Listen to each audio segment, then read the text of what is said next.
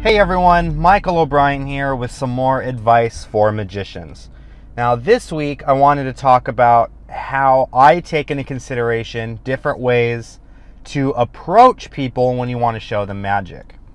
Now this video is going to talk about both how to approach people during your gigs in a professional setting, as well as how to approach people in a more casual setting, like for example if you're hanging out with your friends and you want to show some people some magic. I'm also going to talk a little bit about some things that you should look for before you approach people to see if they are quote-unquote approachable. So without further ado, and to try to keep this video as short as possible, let's go ahead and dive in. So before we talk about approaching people, let's talk about what it means to be approachable. So there are certain visual cues that you should look for to know if someone's approachable or not. Let's talk about the positive cues. Number one, they're making eye contact. If someone's looking at you, making eye contact with you, and they seem to be generally curious on what you're doing. Like for example, let's just say you're playing with a deck of cards. You're springing them. You're doing some cardistry stuff that gets people's attention. If they look up at you and you know they look genuinely curious about what you're doing, that would be a good opportunity to approach them and then ask if they want to see some magic. Also, if they obviously ask you, like, hey, you know, what are you doing, or what do you do for a living, or you know, I noticed you had a deck of cards. Do you play cards, or do you do magic tricks? Obviously, at that point, they're interested. They want to see magic. It would be a good idea to approach them. Now, things to look out for that make them not approachable. If they refuse to make eye contact with you. Sometimes people just don't want to talk. If you've ever been sitting at a bus stop, or if you've ever been just kind of hanging out on your own and some random guy approaches you, and you give them that look where you're just not interested and you just refuse to make eye contact with them, usually that means that they don't want to be bothered. Also, if you're looking at a group of people and they seem to be engaged in a very deep conversation, probably not a good idea to approach them either, because you may be interrupting something, some kind of conversation that they're having. Now, if they're just kind of joking or laughing and they're on their phones, or they seem to be having fun but not necessarily having a deep conversation, I would say at that point it's okay to approach them. However, again, this is by a case-by-case basis, so it kind of depends exactly on the types of conversations that they're having. Like, for example, the two types of conversations that I know for sure I never want to interrupt are ones where a couple is either arguing, or if they are having a serious, heart-to-heart kind of talk. Don't interrupt those kinds of things. And secondly, people that look like they're having a business conversation, I would avoid interrupting a business conversation as well, because odds are if they're having kind of like a little business meeting, they're not going to want to put that meeting on hold to see you perform magic for them. So those are just a few things to look out for when it comes to approaching people and whether or not they are approachable. Now let's talk about the 3 ways that I generally like to approach people, get them interested in what I have to perform, and then start performing for them. Now this works great in both professional settings as well as casual settings. Now a professional setting would be defined as some kind of gig that you are hired to perform at, such as a restaurant or a cocktail event, or something where you are not introduced and need to walk up to someone and introduce yourself. This isn't necessarily going to apply to a formal performance where you're sitting at a table and people are seated, because obviously they already know that they're there to watch you. You don't necessarily need to make an introduction for yourself to break the ice. They already know who you are. And this also applies to, like a casual setting. Like for example, if you're hanging out with your friends at the bar, or if you're at the mall and you want to, show some random people at the mall some magic, this applies to that as well.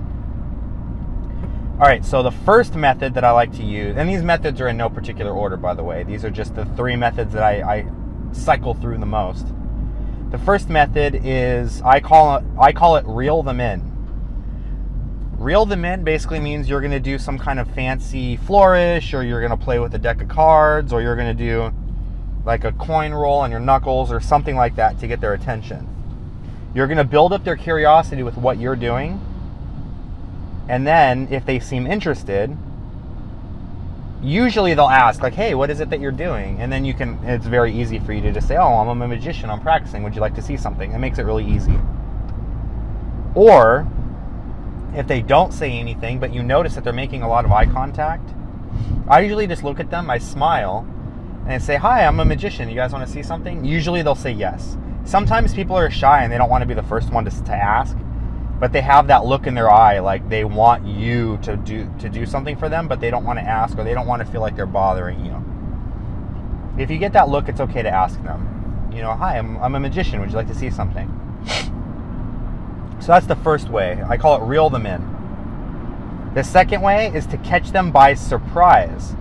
Now this means that you're going to perform something very quick and very visual that catches them off guard. So for example, let's just say you're working in a restaurant, right? You can walk by the table and you can notice that there's a wallet on the floor. You could pick up the wallet and ask the people at the table, excuse me, did someone here at this table drop their wallet? They might say no. They'll check their wallets, make sure that they all have it, right? And then you say, oh, I better check the ID to make sure, you know, to see who this belongs to. You open up the wallet, boom, it bursts into flames. It catches them off guard. They all react. They're super surprised. You put the fire out and you say, actually, you know what? I'm a magician. Would you guys like to see a magic show? So now what you've done is you've let them know that you're a magician in a very magical way. It catches them off guard. And it shows you whether or not they're really excited to see the magic show. Usually this quick visual thing is going to get them super excited. They're going to want to see more. We'll talk about what to do if they say no in just a minute, but usually when they see something visual like that, they're going to want to see more. Now, the first method and the second method, both reeling them in and catching them off guard, work very well in casual settings, as well as professional settings. However, the third method that I use is the method that I use almost 95% of the time in a professional environment, whether I'm working a cocktail event or strolling at a restaurant. And this method is to introduce yourself as part of the staff. Now, you're not going to tell them that you're part of the staff, but the way that you talk to them and your body language is going to communicate that you are someone with authority that works at the event that they are attending. So, to give you like a quick rundown, I guess the easiest way is to just kind of show you my script that I use when I'm approaching a table or a group at a restaurant. So I walk up to a table, I introduce myself, I say, hello my friends, how are we doing this evening? Is everything looking good so far? How's the food? You know, make a quick, 5-second conversation, maybe ask them a quick question about how their evening is going, how their food's tasting, something to that effect. And then I would say, my name is Michael. I'm actually a professional magician, and my job is to go from table to table and show people magic while they're waiting for their meals to arrive. I was just curious to know if you'd be interested in a small 5-minute magic show while you wait for your food. That way what you've done is you have established that you're not just some guy that's walking up to them with a deck of cards that wants to show them magic, but that you are actually a paid professional that is being hired by the restaurant to entertain them. Now that is very, very important, because people don't want to be bothered at their table when they're getting ready to eat. However, they don't mind the restaurant staff coming up and talking to them, because they already know that the restaurant staff is going to be talking to them to serve them, to bring them refills, to take their order and stuff like this. So if you let them know that you're working with the restaurant, that it's your job to go from table to table and offer a magic show, then they're going to appreciate that you walked up and asked. Now, I usually walk up and ask. I use this method, this third method, like I said, almost 100% of the time when I'm in a professional environment, especially at a restaurant, but also at like cocktail events and weddings and stuff like this, where you're going to be approaching people in small groups. Now, you can use the other methods available for professional events as well. For example, you can walk through the restaurant with, you know, coins out or a deck of cards in your hand, so that people kind of get this idea that, oh, this guy's a magician, he's roaming around. And then if they make eye contact to you, you can approach them and then ask them to see a magic show. Or, you know, you can do the catch them off guard thing, like with the fire wallet, or you can say, you know, excuse me, sir, did you drop your spoon or something? Pick up the spoon, make it disappear, turn it into a coin, do some coin magic, something like that. Anytime you do the second one, you want to make sure that you're doing something quick and visual. But like I said, the third method, the approaching them as someone with authority and then asking for permission to perform at their table, is probably the one that I use the most. Now, I want to wrap this video up with just a couple of quick points. Number one, make sure that no matter what, if you use any of these three methods, that once you've introduced who you are, that you always ask if they want to see magic. You should never assume that they want to see magic and just start performing at their table. So, for example, let's use the second idea, the catching them off guard. Let's say you use the wallet gimmick.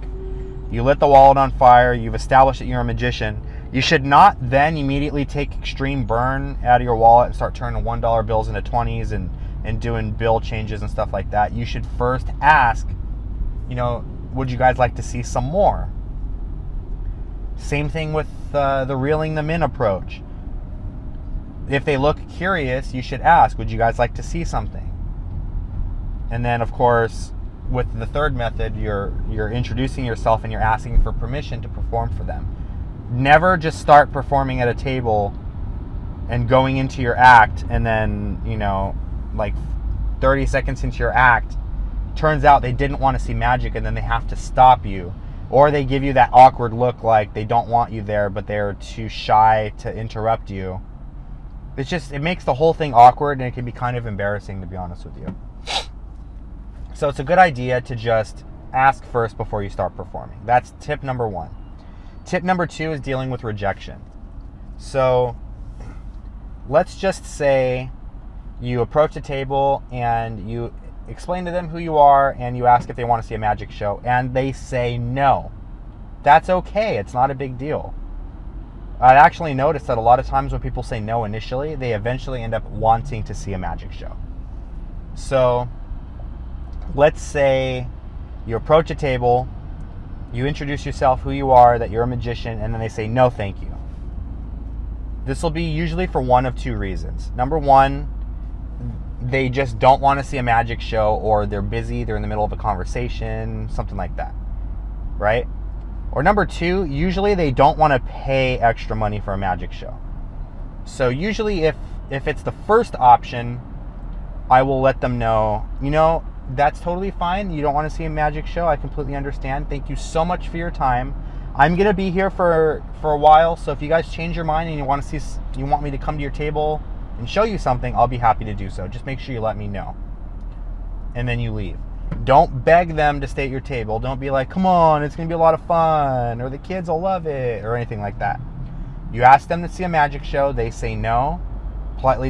They politely decline your offer. All you have to do is just thank them for their time, let them know that you're going to be around if they want to see something to come get you, and then move on to the next table. Now, the second time, sometimes they will say something like, you know, we can't afford to pay for a magic show, or we don't have any money for you, or something like that. Because a lot of times people think that you're just kind of hustling for tips. Because a lot of performers at restaurants, they do work just on tips. So obviously, if you're one of these people that are just working for tips, it might be a good idea to then go ahead and thank them for their time and move on to the next table. However, if you're getting paid by the restaurant to be there, if they don't want to tip you, you should not just not perform at that table because they don't want to tip you. You should let them know, you know, I really appreciate that you want to tip me, and if you can't afford to, you know, that's totally fine, because guess what? The restaurant hired me to be here, specifically to entertain you guys. So there's no obligation. You don't have to pay me anything. In fact, if you want, keep that tip money, whatever money you have extra, put it to your server, because they're working a lot harder than I am. But the offer is still on the table. If you'd like to see a magic show, I'd be happy to show you. If not, thank you so much for your time, and I'll be happy to, to go on to another table. That way, there's no pressure on them. They don't feel obligated. At this point, you've cleared the air with them that there's no tip involved. So if they do want to show you, or if they do want to still see the magic show, knowing that they have no financial obligations, then you can perform for them.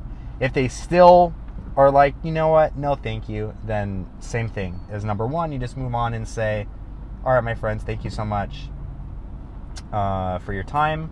I'll be around. If you want to see something, just let me know. I'll be happy to come back to your table. You'll find more often than not that the tables that you initially approached and they said no, they end up being the ones to raise their hand and flag you over to come show them magic, because they're seeing the other tables having a good time, and now they're like, oh crap, we shouldn't have said no, we should have seen the magic show. Hell, it's free. Like, why didn't we just say okay, and then they'll call you over.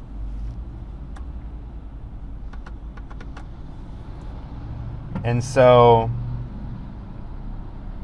like I said, these are not necessarily the ways that are going to work for every single person, but these are the ways that work most for me personally. If you have any ways that you approach people, whether it be in a professional environment or, kind of a more casual environment, please feel free to go ahead and leave a comment below. Let me know how it is that you like to approach people. If you have any questions for me, things that weren't made too clear in this video, go ahead and leave a comment. I'll be sure to answer those questions immediately. I respond to all of my comments pretty quickly, so don't feel shy to go ahead and leave a comment and ask any questions that you may have. And if you really enjoyed this video and you think that your friends might, get a kick out of these videos as well, please feel free to go ahead and share with them and let them know to subscribe. If you have not already subscribed yourself, please feel free to do so. I'm going to be putting out magician videos like this every week, including tutorials, reviews, and magic performance videos, as well as these advice videos. Thank you so much for your time, everyone. I hope you have a wonderful, wonderful weekend. And until next time, everyone, keep practicing. See you next week.